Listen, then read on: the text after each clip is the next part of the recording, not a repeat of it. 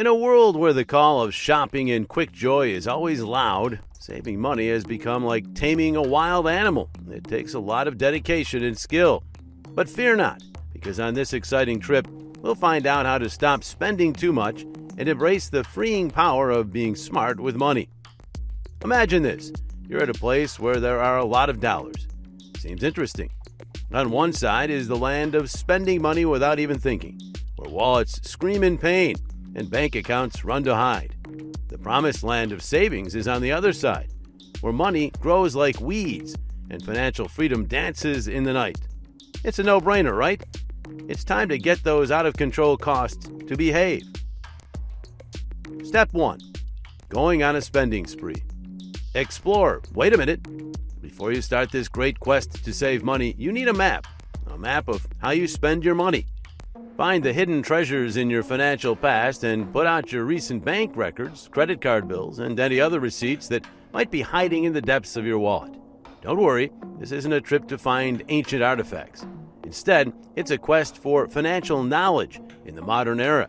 Remember that time you spent a lot of money on marshmallows in the shape of unicorns?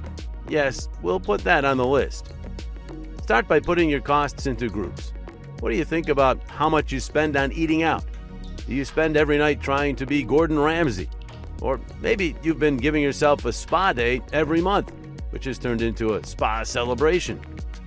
Meet Sally, who loves marshmallows without knowing it. A quick look at her spending map shows that she spent a lot of money on marshmallows. Now that Sally knows this, she changes to regular marshmallows and saves enough money to pay for a year of Netflix. Who knew those marshmallows could help you make a lot of money? Step 2. Making a budget. Congratulations, Sherlock. You figured out how to spend the money. The budget adventure is ready to set sail. Make a budget as thorough as your plans to take over the world. The budget isn't a chain, it's your financial guide that shows you where the best places to save money are. Start with your income and your necessary expenses, which are the fixed payments that keep the lights on and the food in the kitchen.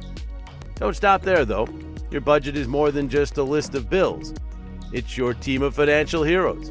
Give each dollar a job to do. Set aside money for food, transportation, and a coffee date every now and then.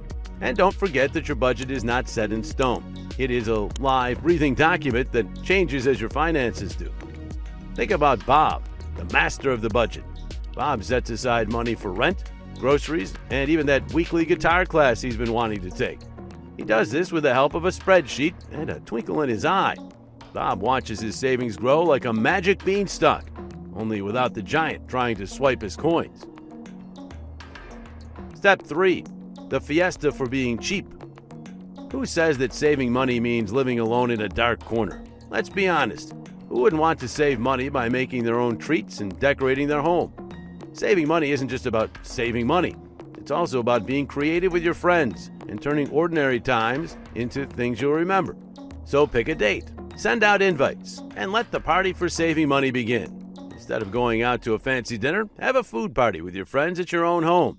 It's like the Olympics of cooking, but you don't have to wear sweaty gym clothes. Gather around, everyone, because it's dinner time at Jenna's house. Instead of going out to eat and spending a lot of money, Jenna's friends bring their best foods. It's a huge meal that saves money and starts a fun competition for the title of Potluck Royalty. Step 4. The trouble with social pressure. Social pressure. It's like having a sneaky salesman in your group of friends. But don't worry, because dialogue is your shield. Don't hide your financial goals like buried wealth. Instead, bring them to the surface and tell your friends about them. You may be shocked by what they say. Remember that real friends back your goals, whether you want to save up for a dream vacation or start a fund for bad times.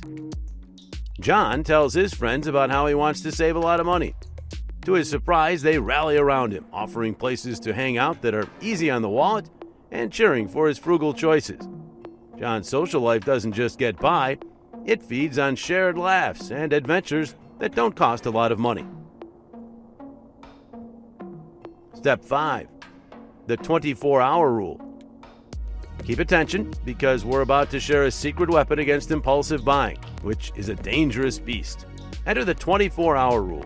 your reliable defense against impulsive purchases and spending you'll later regret. Imagine you're walking through the mall when you see it. The thing you want. The temptation that's calling to your pocket like a siren. Before you know it, you're walking out with a shiny bag of instant satisfaction. When time passes, you start to wonder, did I really need that? Don't worry, because the 24-hour rule is here to help. The rule is simple. If you're about to buy something that's not on your list of basics, stop. Give yourself a break for 24 hours. Think about it. Let your feelings calm down so that your logical mind can take over. Step 6. Temptation to shop online. Online shopping, the place where your wallet is put to the test the most. With just a few clicks, you can have a wide range of goods delivered right to your door. But the results aren't always as magical. Don't worry, there is a way to deal with online shopping. Before you click checkout, use the 24-hour rule, which you can do online. Put things in your cart, step away from the screen, and think about it for a day. Is that cute unicorn lampshade really something you need? Or could you find a better way to spend that money? Step 7. The fortress of the emergency fund. Be careful, folks, because the world is full of things that cost you money that you didn't plan on. These sneaky bills show up when you least expect them. One day, your reliable card chooses to give you a concert of falter, which shows you that reliable is a matter of point of view. Enter the hero on the left side of the stage, the emergency fund fortress. This is your own personal financial sentry, ready to protect you from unexpected costs.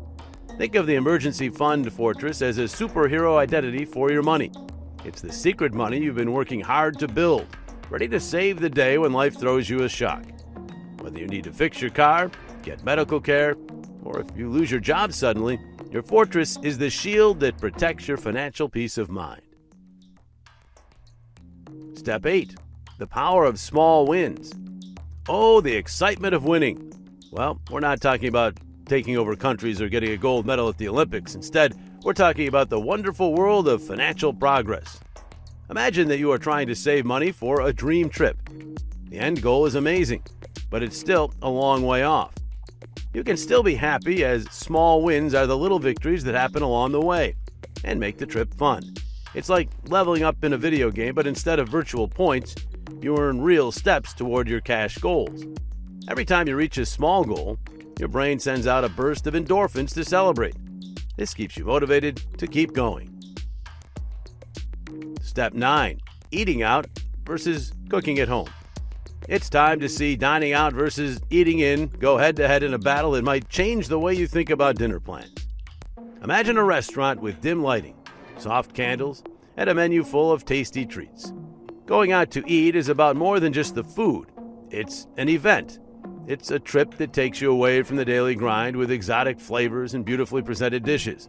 But there's a catch. When the bill comes, that magical food suddenly comes with a price tag. Now, turn your attention to the cozy kitchen at your house. When you cook a meal yourself, the smell of your favorite dish fills the air. Eating isn't just a way to get food, it's also a way to feel comfortable and in charge. You choose the items, the amount, and most importantly, how much it will cost. Yes, the bill at the end, it's often a small part of what you'd pay at a restaurant. Step 10. Spend money on yourself because you deserve it. Hold on to your money because it's time to invest in the most important thing you own, yourself. Think of it as investing in the future by buying stocks. Picture this, you're given a magical box. Inside you find an amazing thing, yourself. Your skills, knowledge, health, and goals are all included in this amazing package. Now ask yourself, would you let this prize sit around collecting dust? Or would you care for it and polish it until it shines? Your network is more than just a list of people you know. It's also a safety net, a place to bounce ideas off of, and a source of inspiration. Building ties that mean something is an investment that pays off emotionally. Every relationship you have, from family to friends to teachers, helps you grow as a person and feel good about yourself. Think about Alex, who never stops learning. Instead of buying something on the whim of the moment, he spends his money on an online lesson on personal finance. Alex takes charge of his finances now that he knows more and watches his savings grow like an overachieving beanstalk. Step 11. Follow the cash first rule. In a world where plastic cards and digital payments are common, cash seems like a mythical relic from a long ago time. But its magic is in the fact that you can touch it. Use the cash first rule. Take out a set amount of cash to spend on whatever you want. And when it's gone, it's gone. This method makes spending a choice, so you have to think twice before handing over your hard-earned cash. It's not just the act of using cash, it's also the way it makes you think. When you hand over your hard-earned cash, you're more likely to stop and ask, is this really worth it? The cash first commandment makes spending a conscious choice instead of something you do without thinking, so you can focus on what really counts. Now that you know more and have a clearer idea of what you want to do, it's time to put theory into practice. So go out there, smart saver, and let your choices show what you want to achieve, not just what you want at the moment. Watch the next video at our channel and become a frugal superhero. Until next time, Frugal Warriors.